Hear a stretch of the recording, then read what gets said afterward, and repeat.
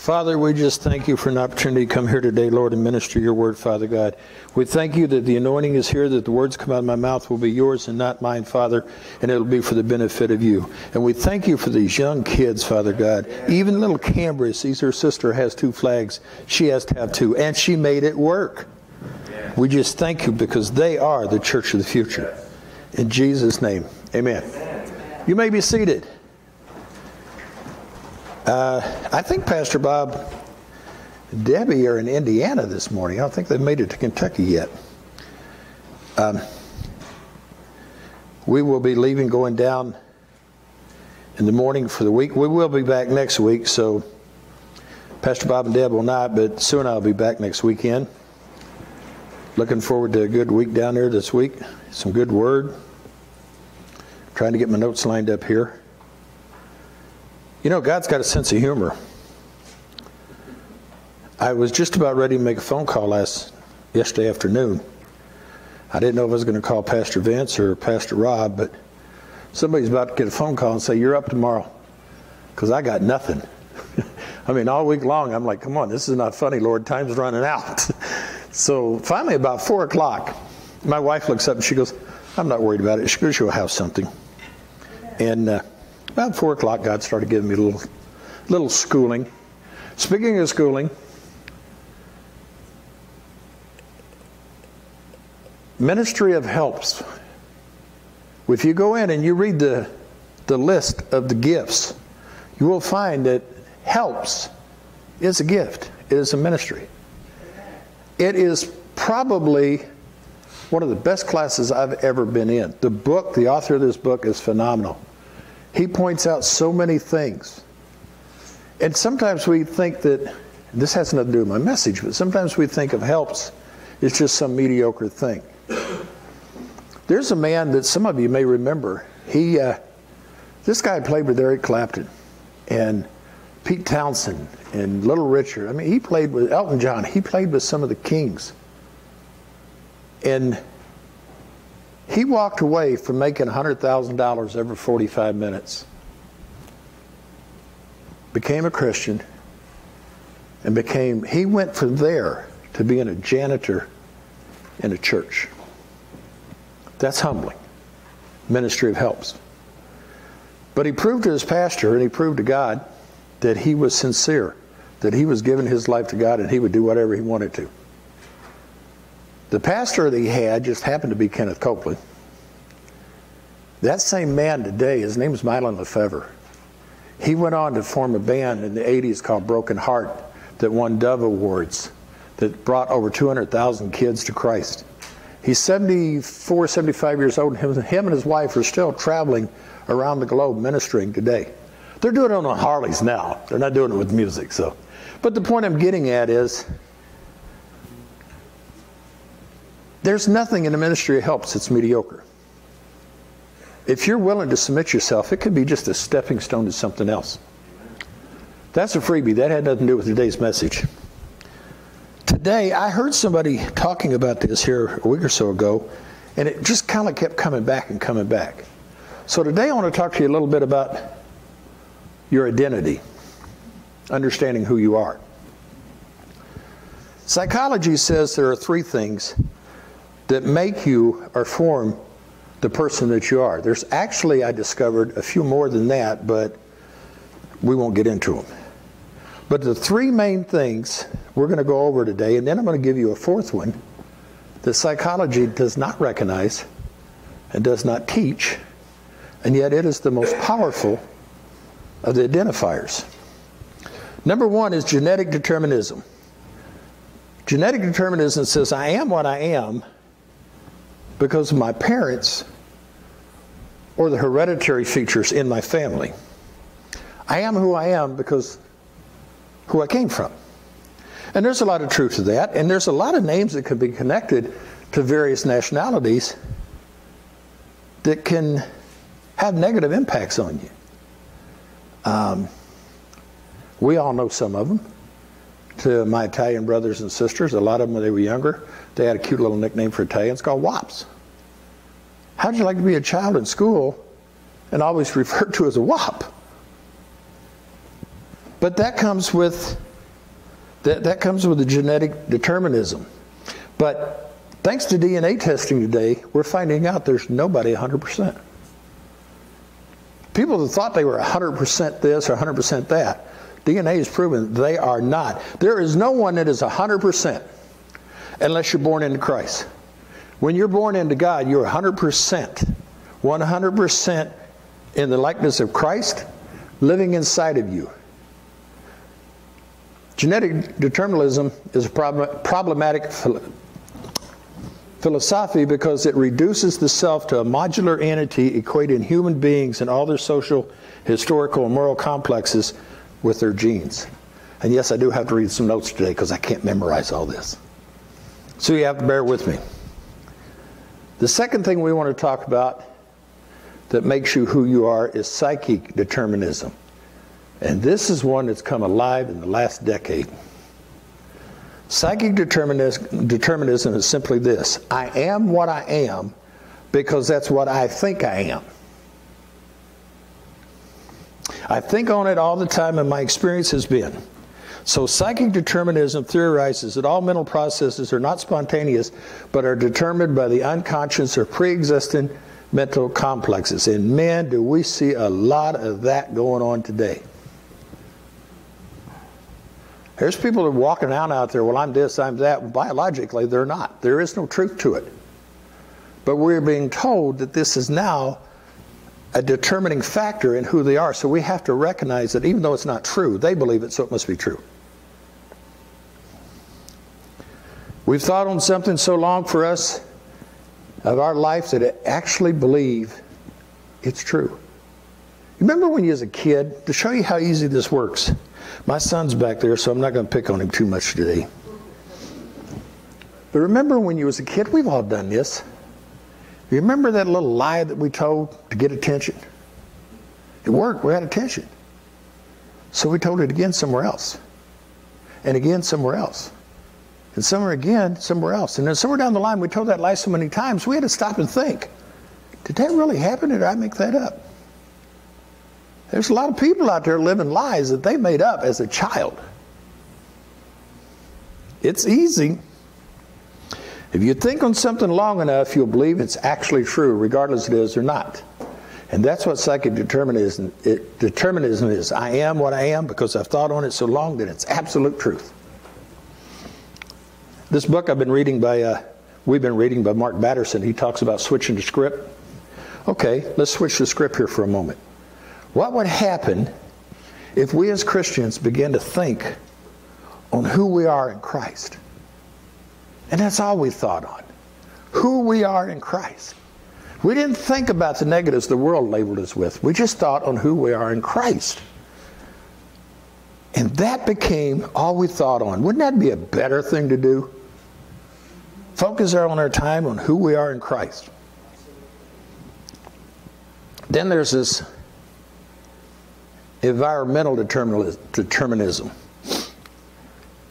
And that's the belief that the environment, most notably as physical factors such as landforms and climates, determines the patterns of human culture and societal development. It can be broken down to a level in that you are what your environment determines you are. And we'll bring it down to a street level. That is what I am because of my surroundings with influence that's centered around me when I was growing up. How many times you heard people make a comment, so-and-so, they grew up on the wrong side of the tracks? Please don't ever make that comment. Do you realize you're looking down your nose at them, that you're saying they're beneath you? Let me tell you what, in the church, now I know nobody here would do this, but in the church, there are church people that have walked up to somebody cleaning a hallway or a bathroom saying, well, you know, one of these days, God's going to really use you for something important. Let me tell you something. If you aren't willing to clean the toilet, God ain't going to use you for nothing. Don't put somebody down because they're doing a task that you think you're too good for. I know nobody here would do that. See, I didn't know I was brought up on the wrong side of the tracks. I really didn't. But Sue and I, we had the opportunity to go back and revisit some of the neighborhoods that I grew up in before the age of 12. And I found out that I grew up on the wrong side of the tracks. I grew up on the pole side of the tracks. You know what the pole side of the track is? We were so poor we couldn't afford the R. Seriously. I grew up on the pole side of the tracks. I was 11 years old hanging out in pool halls, learning how to hustle and how to con people. I don't say that with pride. My father, my biological father, walked out when I was 4 years old, never to be seen or heard from again. My biological mother's trying to raise me on government income and what little bit of work she could get. And for 35 plus years, it played with my head. Did my dad leave because of me? Something I did. So that started affecting me. I found out later, I've always known my grandmother was a mean woman. I mean mean.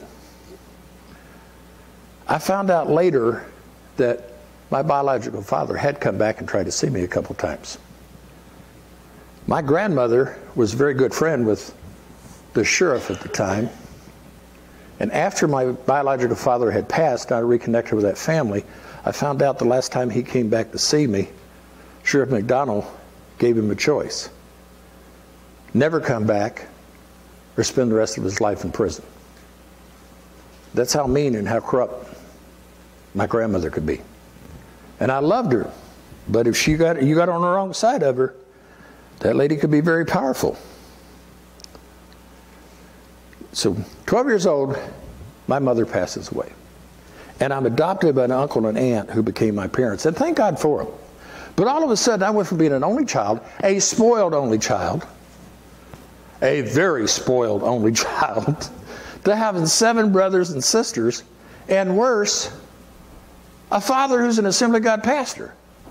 You talk about culture shock. Wow. I mean, that will mess with your head. And you'd think I'd begin to change. You would think that that new environment, I'd start changing. What really happened is I only lived there for 4 years because I left home when I was 16.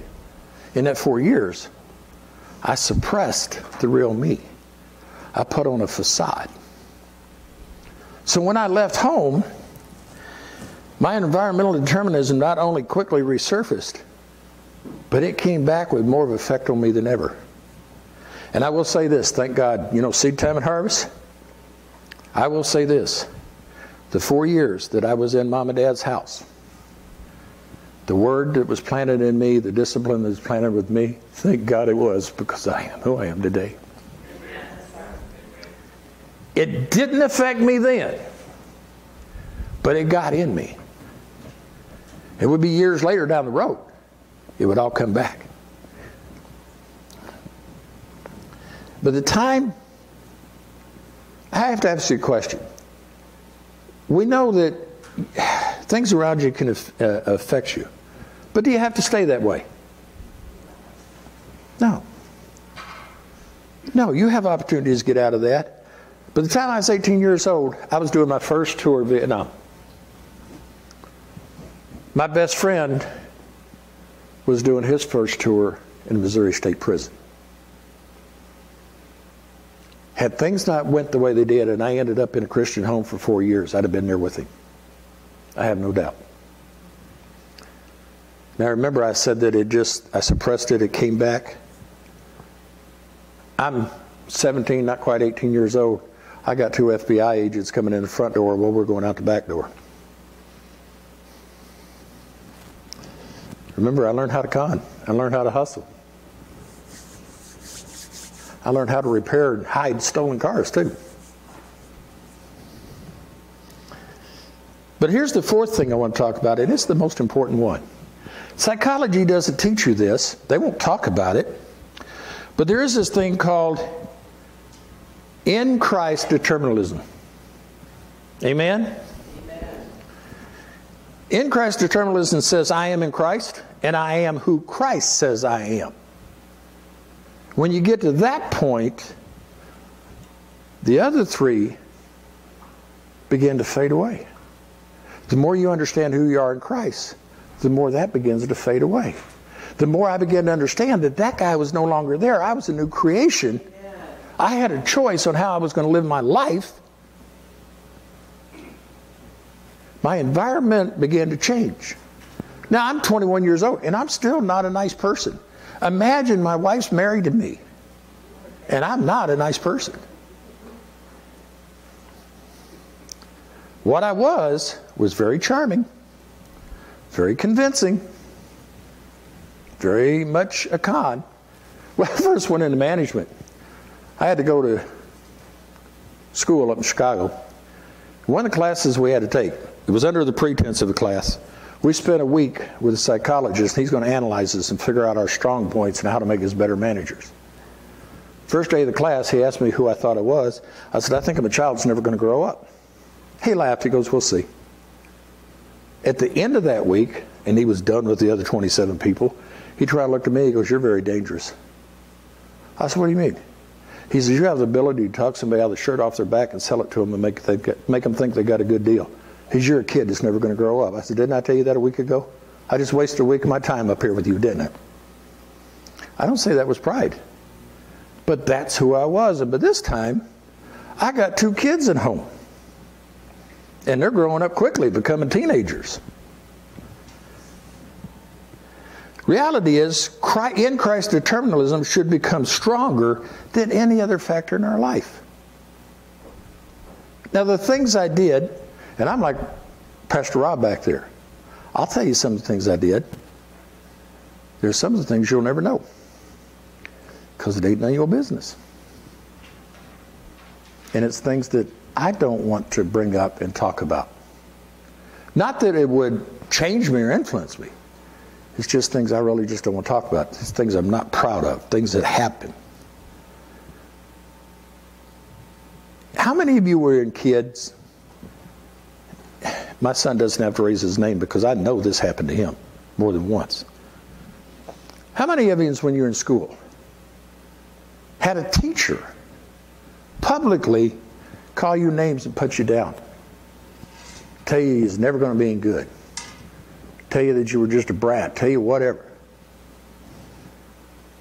Every negative comment planted a seed in your mind and helped shape your identity. My son, I went to a school, up to a principal's office, and tried to have a conversation with him, and he belly butted me into another room and just stood there and blocked the door. And I told him very quickly, no uncertain terms, you got about 3 seconds to move. If you don't, I'm going to put my foot upside your head and drop you. And he didn't move. My wife looked up at me. She said, Larry, he's not kidding. One of the teachers was under the desk.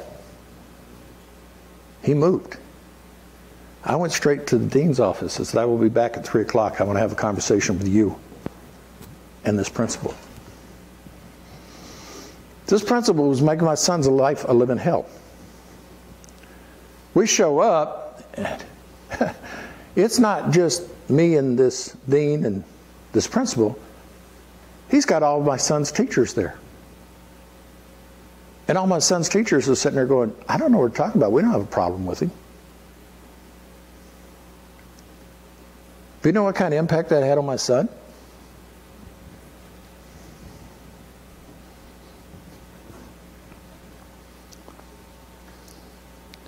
When in Christ's determination starts changing how you see yourself and who you are. Identification. I looked up the word identification.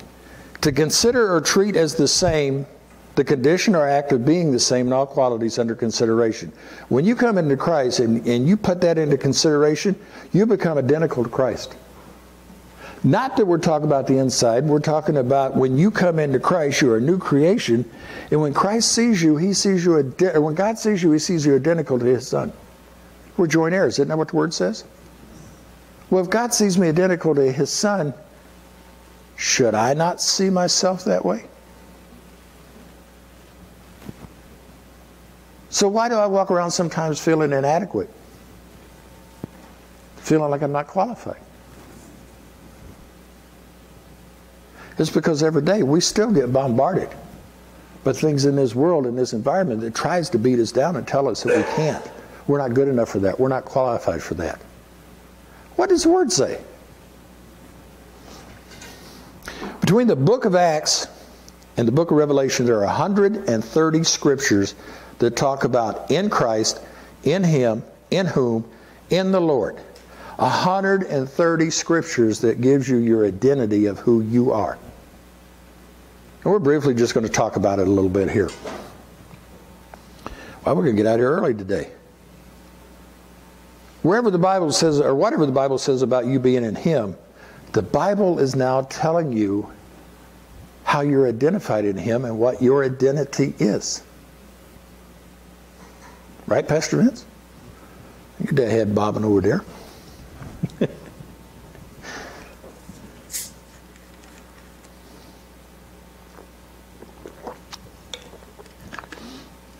You know, there are promises that are legally yours. That book is full of promises that are legally ours. But if we don't know them, and we don't know about it, we can't claim it. Even though they're legally ours, we can't claim them if we don't know about it, right? The Bible lists everything that is legally yours. Every blessing, every promise. And once we know about it, we become aware of it, we still have one more step. We still have to step up and say, that's mine, I want it. Amen. If I don't grab hold of it, it's not going to do me any good.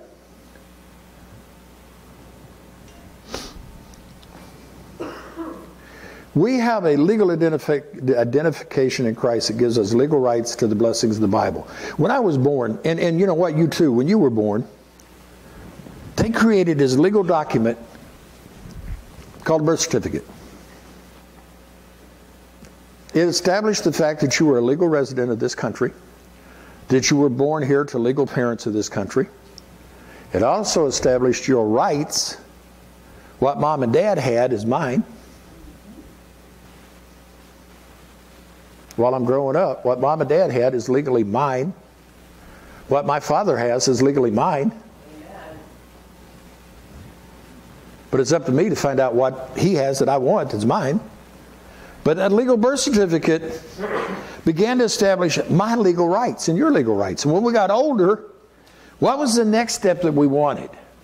Can't wait to be 16 and get my car. Got to get my driver's license. So you go to the DMV to take your test, and what's the first stinking thing they ask for? Your birth certificate. They got to have that legal document to establish another legal document that gives you the legal right to drive. We understand that.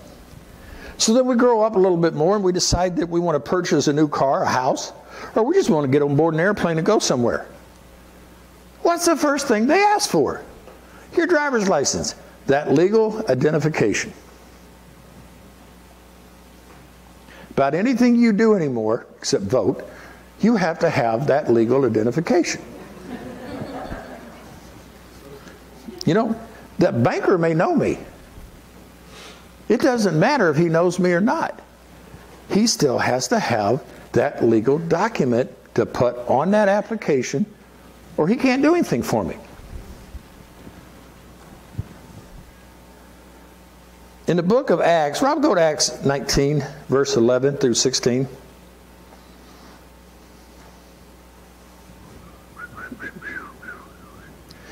God was performing extraordinary miracles by the hands of Paul, so that handkerchiefs or aprons were even carried from his body to the sick, and the disease left them, and evil spirits went out. But also some of the Jewish exorcists who went from place to place attempted to name over those who had the evil spirits, in the name of Jesus, I adjourn you by Jesus whom Paul preaches. These were the 7 sons of Sceva. Now, isn't that dumb? That would be like Kim going out praying for somebody going, I beseech you in the name of Jesus that Pastor Bob preaches about. She don't know him. I mean, I know she does, but I'm just saying. These guys didn't know Jesus. But now they're trying to work the miracles using the name of Jesus that so-and-so's teaching. It don't work. The 7 sons of Sceva, a Jewish chief priest, were doing this, and the evil spirits answered and said to them, I recognize Jesus and I know about Paul, but who are you? And the man in whom was the evil spirits leaped on them and subdued them and overpowered them. So they fled out of the house naked and wounded. They did not know who Jesus was, and they got their keisters kicked. They got it kicked so bad they got kicked out of clothes and had to run down the street naked. They were literally bare and all. See, they did this because they had no official identity. Jesus and Paul, the other disciples, they had established an identity in heaven, here on earth, and below the earth. The devil and his imps, they know who Jesus and Paul, they know who they were. They didn't know who these other people were. Well, guess what?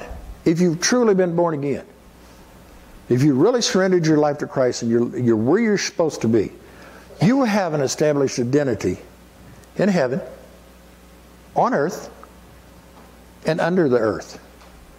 Satan and those imps know who you are. Probably the youngest, I'm not picking on him, I'm proud of him.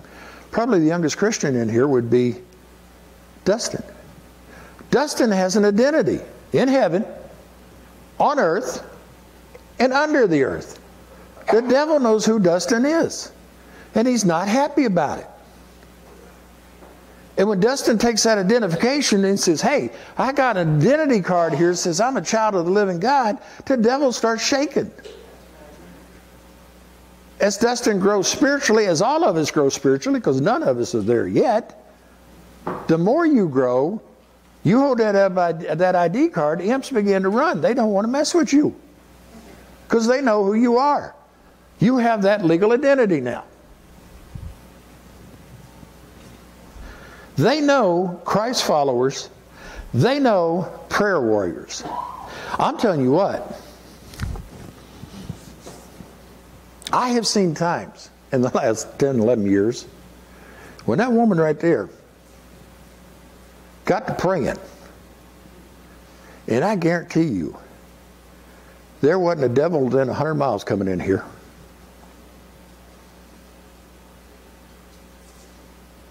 I'm serious. Every one of us experienced. There's times when she's been caught up in prayer, you walk past her and you just kind of stagger because you can feel the anointing so strong. They know who the prayer warriors are. Betty has an ID card that said, I'm a child of the living King and I'm a mighty prayer warrior. And the imps are going, get away from her. We don't want to deal with her. So now that we know we have an official identity, what do we do with it? Now that we understand that we're identified in Christ, we've been made a brand new person, we're not who we used to be. What do we do with it? First, we begin to understand the position of our identification. Hey, excuse me, I think I got up an hour too early and still got cotton mouth. Amazing how 1 hour can mess you up, isn't it? Rob, Ephesians 2, 4, and 6, if you would, please, sir. But God, being rich in mercy because of His great love, nothing we did, but because of His great love, in which He loved us, even when we were dead in our transgressions, made us alive together with Christ. Through grace we have been saved. He raised us up with Him and seated us with Him in heavenly places in Christ Jesus. Because you are in Christ, you are seated in the heavenly places with Him at the right hand of the Father. Now, there's a lot of people who don't understand, so I'll put it to you this way. And we've all done this. You may be sitting here this morning. You're physically sitting here. But your mind is on something you got to do tomorrow. So you're physically here, but you're not here. Your mind's wandered off somewhere else. Understand? It's this, kind of along the same principle. In the natural, we're here. In the natural, my physical body's standing here. In the supernatural, I'm sitting in heaven beside Jesus. That's my identity. That's who I am. I am seated in heavenly places. Paul said in Galatians 2:20, go ahead, Rob, I'll let you go there.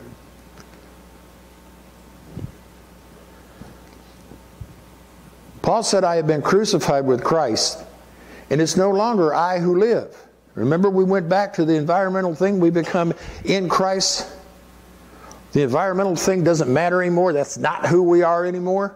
Paul's saying, I've been crucified with Christ, and it is no longer I who live, but it's Christ that lives in me, and the life that I now live in the flesh, I live by faith in the Son of God who loved me and gave himself up for me.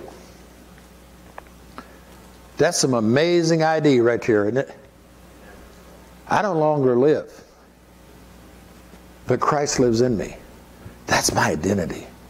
That's who I am. So what would happen if every day we confessed, I'm crucified in Christ? It's not me that lives anymore. It's Christ that lives through me. You know, we do all these confessions every day. Every day, if we just took a moment to think, it's not me anymore. It's Christ that lives through me. Pastor Debbie keeps telling us that we have the mind of Christ. Diane. Okay. I'm a born-again believer. I'm a son of the living God. I have an identity. I have the mind of Christ. But it don't do me any good if I only pay attention to what this thing says and I don't take a moment or two to say, okay, Lord, I need your mind. How do we do this? I got the mind of Christ. But I got to connect with him if I want to think like him. If I keep trying to do it on myself. Remember Peter? He's out there in the middle of a storm. And here's Jesus walking by on the water, and it scares him. Peter says, Lord, if it's you, call me to come. Come here, Peter. Peter jumps out, and people go, Peter didn't have much faith. Peter walked on water. He jumped out of a boat in the middle of a storm. He didn't jump out on a glassy lake. He jumped out in the middle of a storm. And he's walking to Jesus. And then his eyes gets on the storm, and he starts to sink. Now, we don't know. There's nothing that says how far he sank. When I think if he starts to sink, your head's underwater, you're that body that's starting to sink to the bottom. You're done for, okay? That's my thinking. We don't know. Did he go ankle deep? Did he go knee deep? Did he go waist deep? Did he go over his head? There's no record that he called out for anybody to throw him a life jacket or a rope. The only record in there is his focus immediately got back on Jesus. He said, save me. Jesus put his hand down. Peter got a hold of it and come out. Did he get in the boat, or did they just hold hands and walk the rest of the way across the lake? We don't know. But there's no record that Peter tried to do anything of himself other than save me. That's it. That's the only record we have. We have the mind of Christ. Sometimes we have to stop thinking what we would do. Start connecting with him and say, okay, Lord, what would you do?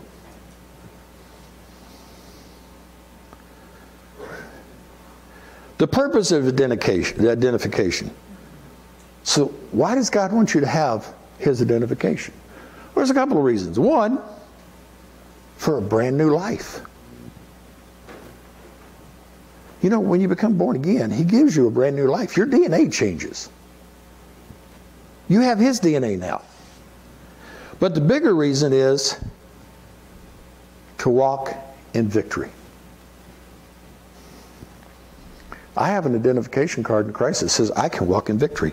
It doesn't mean I'm not going to have battles, but it means when those battles come, I can take my position and authority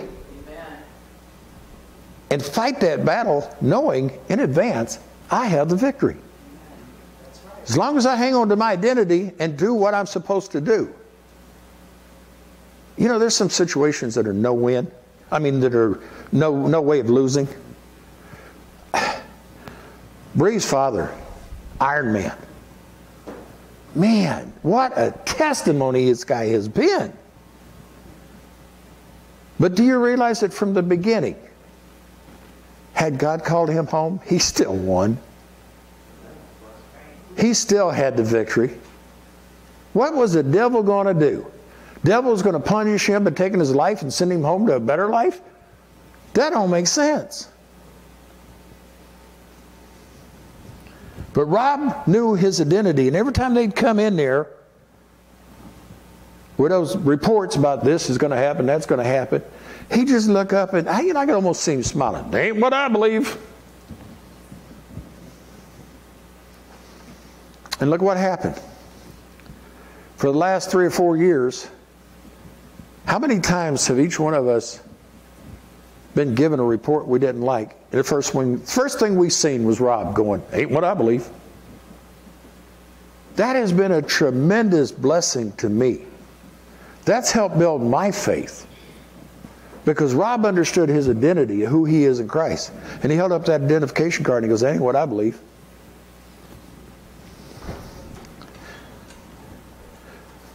1 John 5:4 says, for whatever is born of God overcomes the world. And this is the victory that has overcome the world. Our faith. Our faith is what overcomes the world. Well, how do we get that faith? It starts with your identity. You have to identify who you are in Christ. When I put my faith in Jesus, or when you put your faith in Jesus, that's going to give you the victory to overcome whatever problem you face. Then there's the practice of identification. Rob, Matthew 5:13.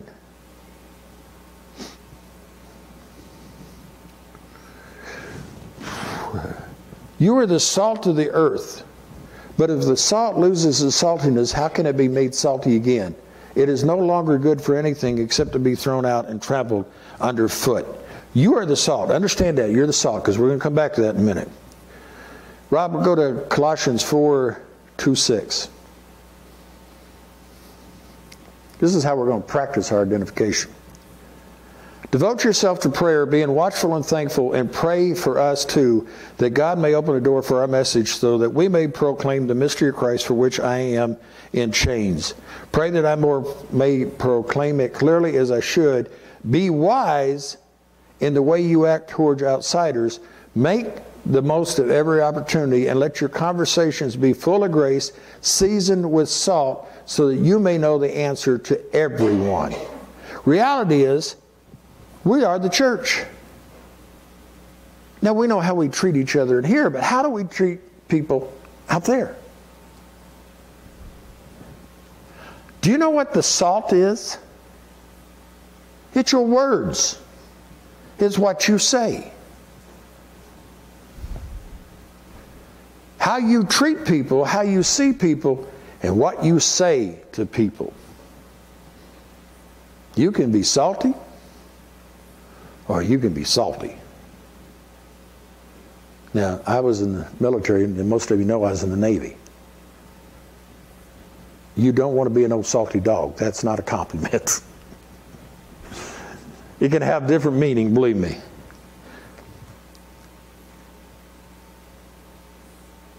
He says, let your conversations always be full of grace, seasoned with salt, that you may know how to answer everyone. And be honest.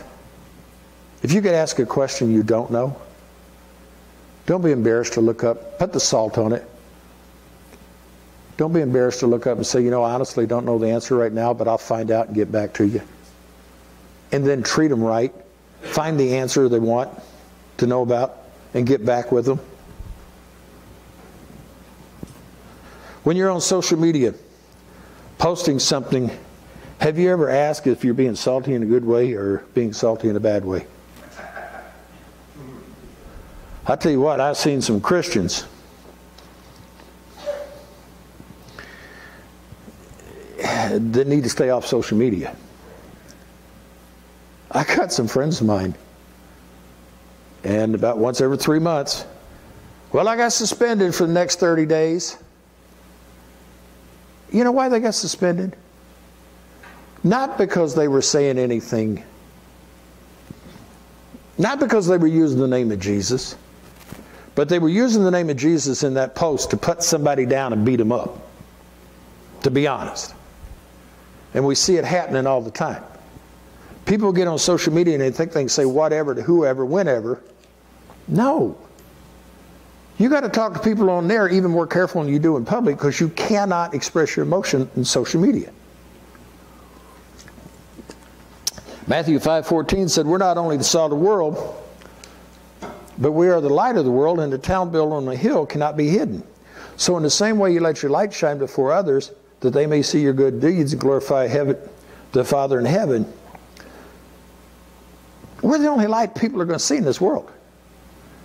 As Pastor Jack puts it, this world is not getting darker. This world is in gross darkness. Jeff, you were in the Navy. You were out to sea, I assume. He can back me up. I'm not lying.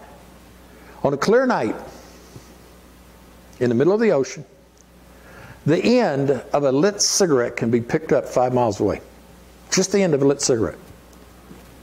Now, that little bit of light, imagine if you're the light and you walk into a room, you can drive darkness completely out. As Pastor Debbie puts it, you can be an atmosphere changer. And people are watching us. We're the only light out there, and people are watching us because they're hungry. There was somebody I know, and I'm not going to mention the name. And trust me, I really wanted to get into a much deeper discussion. But the Holy Spirit kept saying, no, let it go, don't do it. There's a guy that posted something on Facebook last week. And actually what it said was, I saved myself $5 in gas money and stayed home from the Sunday morning social club. You don't have to go to church to be a Christian anyway. Okay? I agreed with him. No, you do not have to go to church to be a Christian. But you're cheating yourself out of that fellowship. You're cheating yourself out of the growth. You're cheating yourself out of the relationships. He immediately come back and don't come in here preaching. I don't want to hear it. I wanted to go back in there and say, look, dude. I really did. But it didn't.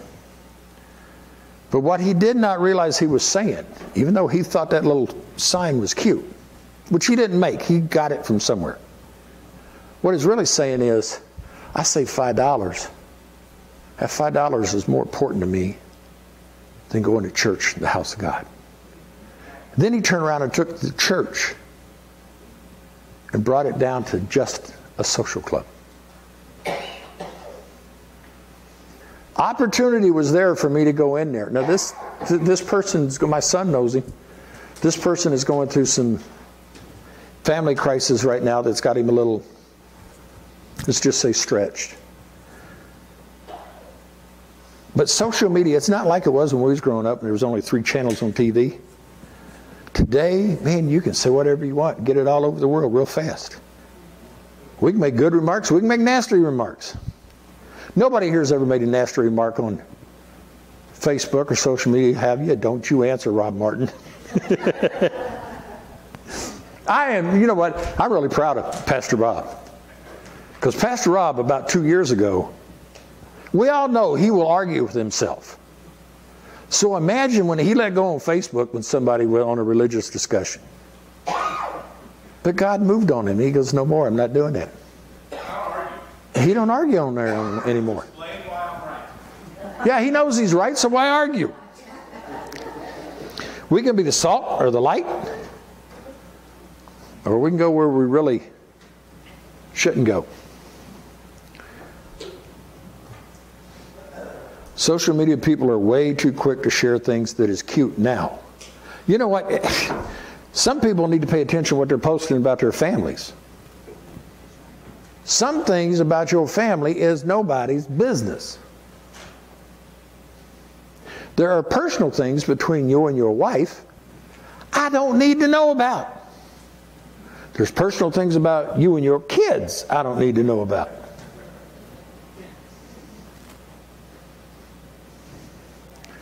I know one lady that posted on there about her teenage daughter was moving into womanhood. I don't need to know that. And it's, oh, this is so cute. 10 years from now, that little girl's going to look at that and go, Mom, that wasn't so cute. That was embarrassing. You get on social media, you need to be the salt. You need to be the light. So here's a challenge. I'm going to close with this. Watch yourself closely and be truthful to yourself.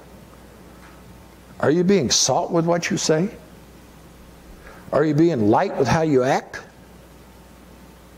I know the world's trying to place perimeters around us as to what we can and cannot say. But they can't stop us from being salt and light. See, you get on social media, you go to the grocery store. You don't have to say Jesus every time you talk to somebody to be salt and light. Sometimes just complimenting somebody. Sometimes just taking a moment to talk to somebody that's really feeling kind of down and beat up is all you need to be the salt or the light. If you go to work and you got somebody that's just really unlovable, I didn't want to look at anybody over there, but I thought of it. But you go in there every day and you love the unlovable. Doesn't matter what they do to you, it's what you do to them. You go in there every day and you're the salt and you're the light. Before long, people start sitting there going, what's with them people? They're always happy. They don't get upset. I've been mean to these people and they're always nice to me. And it starts opening a door to where the person you thought was unlovable, you look up and say, can I pray for you? And that person says, would you please? You don't have to say Jesus just to be salt and light. You can set the seeds in your actions and things you do. It gets someone interested and wanting to know what's different to you. And you can step outside those perimeters and there's nothing they can do. So if we're nice to people who do bad things, and we start loving the unlovable, if we really are the salt and the light,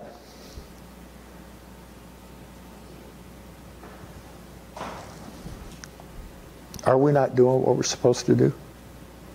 Are we not showing our identity of who we are? Now, there's so much more in identity we could get into. You want to find out more about identity? Take the class Believer of the Authority. That's another one that'll help you out. I've had it 3 times. I'm enjoying it as much this time as I did the first time. It's a refresher of who I am. It's reminding me of the authority that I have. It's making me see all you people differently.